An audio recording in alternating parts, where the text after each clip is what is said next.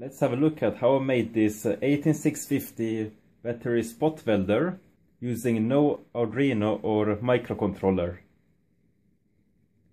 You turn it on by pressing the foot pedal here. You set the time here for how long duration the welding should last. You have some LEDs here, and the electrodes are just 1.5 square millimeter copper wire. You can see the front of it. You see reset here. This was actually a reset button here before. I have no clue what they have used this box for. I think it was for some stepper motor driver or something. I'm not sure. But yes, it has a reset button here, so I just used the same for a reset LED here. With the duration, output, on and active. And of course the on-off switch.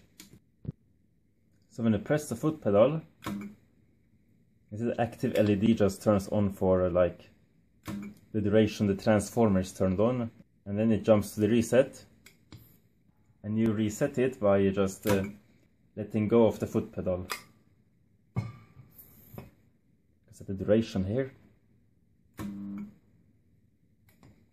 So like I said, the transformer is turned on much longer.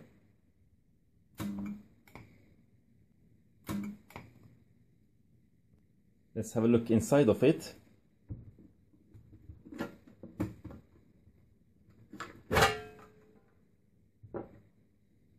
It's pretty simple.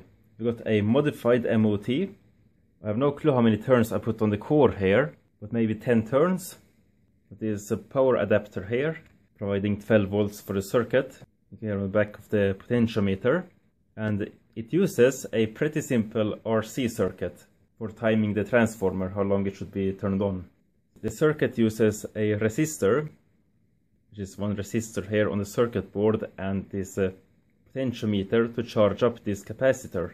And when it's charged to a certain point, the transistors here will turn on this relay, which turns on a solid state relay, which is underneath the circuit board.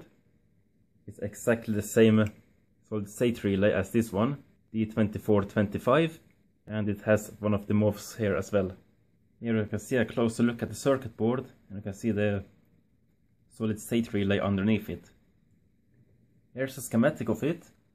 Power comes in here, goes through the 6.3 amp fuse, through the switch, and you can go through here through this SSR solid state relay. And here's the microwave oven transformer, which is modified. It returns back to neutral.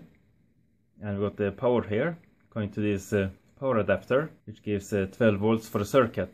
And here you can see it's a pretty simple RC circuit, using these resistors and capacitor here to determine for how long the welding should last. After the power adapter here, we got a indicator LED, the green one, which says that the power is turned on. After that, you can see here, this is the foot pedal. When you push that one in, it will turn this relay on. Got a flyback diode here. I think this here is called a contact mirror. You can see how the contacts are located inside of the relay. Got R1 1.1 and R1.2, which are these contacts here. So when I push the pedal down, this relay will turn on. This one will latch and let current flow to this circuit here. This R1.2 is the discharge for the capacitor. So when this unit is turned on, current will flow here for these resistors and charge the capacitor here. While that one is charging, current will flow through this resistor here, 220 ohms, to this transistor, which turns this relay on. And this is R2, and R2 will turn the solid state relay on. I could actually skip this relay here and connect the solid state relay directly across here. But why I didn't do that, I don't know. So yes, this capacitor is now charged, and these transistors will turn on. The reset LED will turn on, and this transistor will turn on, letting the current flow through the transistor, letting no current go through this transistor, and this relay turns off, and the solid state relay will turn off. By resetting it, just let go of the foot pedal. This contact will open, and this will close, discharging this capacitor. It goes much faster by discharging it through this relay than just letting it discharge through these transistors here. I could choose a smaller capacitor and larger resistors here. I tried that, but I didn't get these transistors to turn on properly. So the transformer would be like turned on after these transistors have been turned on as well. So why that happened, I don't know really. I could choose better transistors. All of the transistors are BC237. And here's the yellow LED that says that this R2 is turned on, which means that the SSR is turned on. So it's quite a simple circuit. Let's have a look at some equations here. This is a function diagram. This curve up here shows the foot pedal, and this is the welding time. But when you let go of the foot pedal, it resets and it can start over again. And this is quite interesting. The duration here is like 0.7 to 1.7 seconds. But while I did the equation here, it shows that it would be like 1.55 seconds or 3.9 seconds, depending on where you have the potentiometer. So all the way down, the resistance is 330 ohms, or joules times second through coulomb squared, and the capacitance is 4700 microfarads, or coulomb squared over joules. You can see here this coulomb squared takes out each other, and same with the joules, so you're left with seconds. But yes, it shows much higher time here than the actual time I got. I think actually the lower time here is actually like 0.4 seconds or something. But yes, it depends a little bit with the transistor characteristics.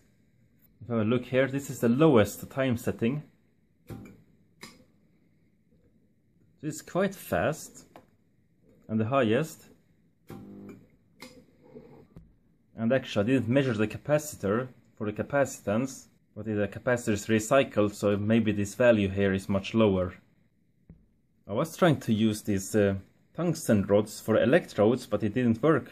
The resistance in these rods are quite high, and the rods just kept warming up and nothing was happened on the battery side. Yes, let's measure the current. So 200 amps maximum. Just trying to weld this part. And here we have two different readings. So it welds quite good. 309 amps. That's a pretty decent current. Yes, I didn't have any other color of the wire, which was 10 square millimeters. So I ended up by just using this earth wire I got. You shouldn't do that, but hey, you take what you got. Hope you found this video interesting. Thanks for watching. And this actually does quite nice welds. This welder actually works quite good.